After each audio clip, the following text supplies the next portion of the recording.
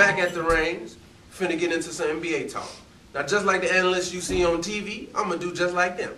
We don't know everything off the top of our heads. Sometimes we got to look and read. And I'm finna read you just something real quick. In the Western Conference, sitting in the ninth, you have Houston. Right behind them, Memphis, New Orleans, the Clippers, Sacramento, and we'll just stop right there. Because Golden State and Minnesota, I doubt you'll make a good run for the playoffs. Now, we're getting close to the All-Star game. And you know, right after the All-Star game, it's time to buckle down. Now, okay. Houston is sitting in ninth place, which most people really didn't think so. And Memphis is right behind them. Everybody's fighting for them places, and you know what? Between the 6th seed, which is San Antonio, who has 29 wins, and Portland, matter of fact, Portland's sitting in the 8th seed with 30 wins, which is mind-boggling to me, but I guess they didn't play as many games. But whatever seed you in, if you're not in them first 3 seeds, the chance of you losing your seed is very possible. What team do you feel needs to step it up the most to come after All-Star break? At this point, this moment in time, the Spurs really don't have to, because they always find a way to win ball games toward the end of the year. Okay. And they can go into the playoffs as a 6, surprise people as a 3, maybe even as a 7 or 8, and still can go deep in the playoffs because they have that kind of team.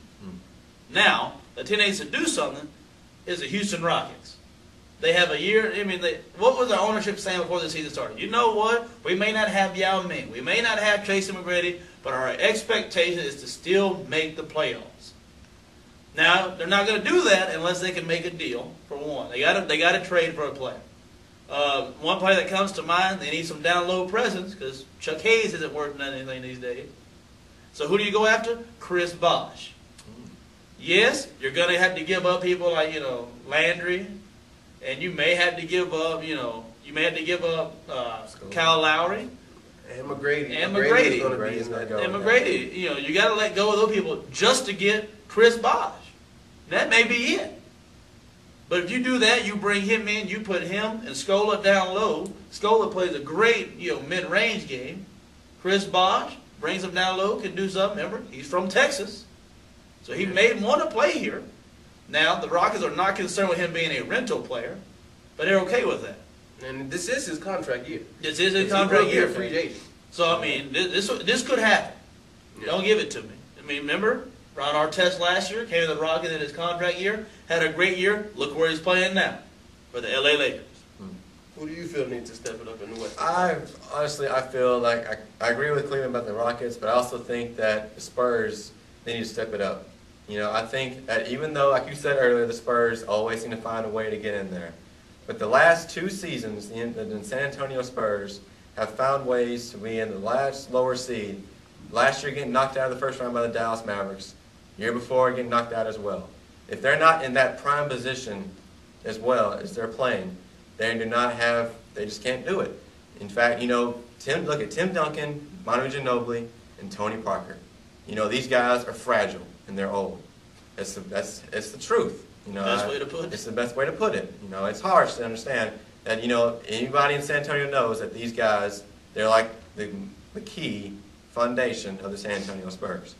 But everybody else that's on that team has to support that foundation because it's kind of getting old and it's kind of falling apart. Okay, because they're getting kind of old. You got to help out. Guys that can really do that.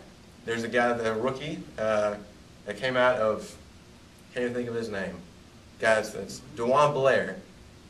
DeJuan Blair is a guy that can really step up in crucial situations. That's why Popovich has been relying on Blair to step up in case of needs for Tim Duncan as well as Ginobili and Parker.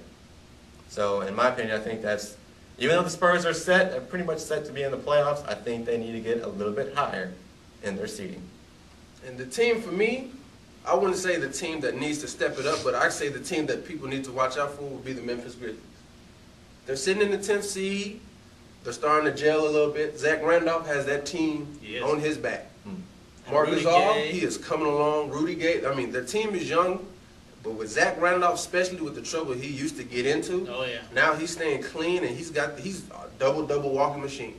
So now he's set. He's doing everything he has to do, and that team is in the 10th seed. They're creeping up on the Rockets, but they're only 2 games outside of 8th place. Yeah. So they have a great chance to steal a playoff spot. You're right. And then, as far as the Eastern Conference, that's pretty much wide open. Yeah. Besides the Nets. Yeah, the Nets. Besides the Nets. Well, I'll tell you what, though. One Western Conference team that nobody has, that we have all failed to mention is the Oklahoma City Thunder. Well, they're sitting in the playoffs. Yeah, they're sitting in the They're in the playoffs. playoffs, But with yeah. all this, with the Spurs struggling, with the Portland Trail Blazers, the Blazers, remember, have a lot of injuries. Yeah. This is now the perfect time for Kevin Durant to take that team, put it on his shoulders, and get to a top 5 seed. They can be that 5th seed. They can be the 4th seed. I know they can be. They can compete with the San Antonio Spurs for that 6th seed. And you think the first time Durant's in the playoffs as a 6th seed, playing a 3 seed, you think that's not going to be what people look at in the playoffs? It'll be looked at. It'll be clearly looked at. It'll be looked at. Durant definitely has to be the one to lead them. Yeah. By far. Now, as far as the East, you have sitting in the 8th seed, you have Miami. Right above them, I'm going to just read this right off. Right above them, you got Chicago, Charlotte. All 3 of those teams got 24 wins. 9th seed sitting down, you got Milwaukee with 23.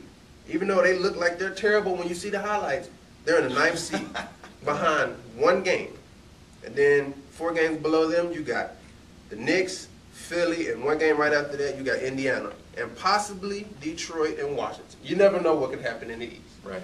We already got teams struggling, such as the Celtics, which are the Spurs of the Eastern Conference. Yes. Yes. So what team in the East you feel really needs to step it up? First of all, for me, it's going to have to be, and I can't believe I'm saying this, but it's going to have to be the Miami Heat. Because this is, like we said before, players in contract year, this is Dwayne Wade's contract year. If Pat Riley has any shot at keeping Dwayne Wade in Miami, they have to do something this year. And not just get, into the playoffs. They got to win a round. They got to be able to win a round, compete in another round. Because let's face it, the Miami Heat aren't good enough to win 2 rounds in the playoffs. They're just not that good. So, the coach, Eric Spoelstra, he's got to get it together. He's being called out by Dwayne Wade saying everybody knows what they're about to do anyways. So, if you got Dwayne Wade calling you out, why should Pat Riley stick with the same team he had? He's got to make some deals. Maybe even bring in another player or 2. Before the trade deadline comes about. But at the same time, at the same exact time, Dwayne Wade could be on his way out anyways. I definitely have to agree. A team that I'm looking at right now is the Detroit Pistons. If they want any chance, and any chance of making the playoffs, they have to start winning right now. And I know it's a long shot for them, but I think that their defensive mind can still bring it together. Tayshaun Prince, Rip Hamilton, they still have those key guys. I think if they can just come together as a team, and Rodney Stuckey as well, all 3 of those guys can come together and produce the way that the Detroit Pistons should produce, and they should be fine. That's what I think. And the team I'm going to say look out for, this might surprise you. I got 2 of them. And they sitting almost with the same identical record. The Knicks and the 76ers. The Knicks, Nate Robinson's finally back playing again. Even got him a block on shit. Yeah. The Knicks are finally coming. The Knicks will come along. David Lee, he might have to put them on his back. But they have a good little team they got going up there. And also Philly, don't forget, they have Allen Iverson. Allen Iverson knows what it takes to be clutch. So I really feel those 2 teams are the team to watch out for. They might sneak up and take Miami's. Yeah. More topics on the range. Stay tuned.